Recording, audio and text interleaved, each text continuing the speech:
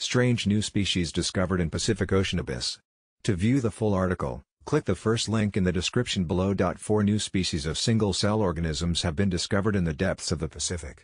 The single-celled Xenophyophore estuary found by researchers from the U.K.'s National Oceanography Centre, the University of Hawaii and the University of Geneva in Switzerland. The species were discovered using an underwater drone in the western Clarion-Clipperton Zone, where the seabed is over 3 miles deep. The specimens, which were collected in 2018, were analyzed to reveal the new species. Scientists discover first animal that can survive without oxygen. Findings were published in the European Journal of Protostology. The discovery involves 4 new species and 2 new genera.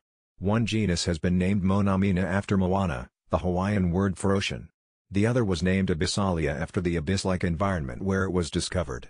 Volcanic eruption creates one new Pacific island, Sinksanathar. We were excited to find these beautiful new xenophyophores, said Andrew Gooday, professor at NOC and the study's lead author, in a statement. Xenophyophores are one of the most common types of large organism found on the CCZ abyssal plains, so the name of the second genus was chosen to reflect this.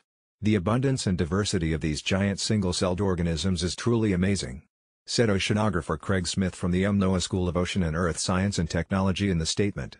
Click here to get the Fox News up. The oceans continue to reveal their secrets. In a separate study released earlier this year, scientists announced the discovery of a 10-celled creature that can survive without oxygen. The parasite is a relative of jellyfish and corals. Fox News' David Arrow contributed to this article. Follow James Rogers on Twitter at JamesRogers. To view the full article, click the first link in the description below.